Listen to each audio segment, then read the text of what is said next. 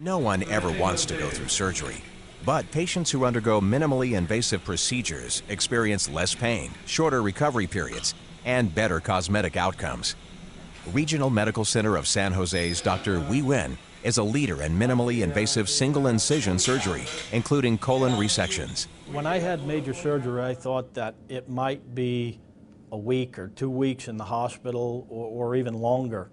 And after I had talked to Dr. Wen, he had related to me that it would only be a few days. Robert has diverticulitis, which is an inflammatory problem with his colon due to infections. Typically, with those kind of problem, we do an open incisions.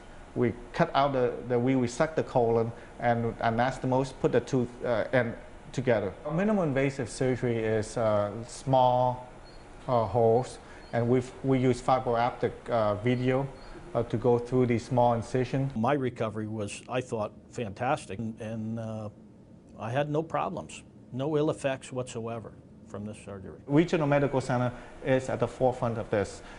We started here. We were the pioneer here of it, and since then we have done many cases with single incision laparoscopic surgery. My modeling career is back to what it was before I had the surgery.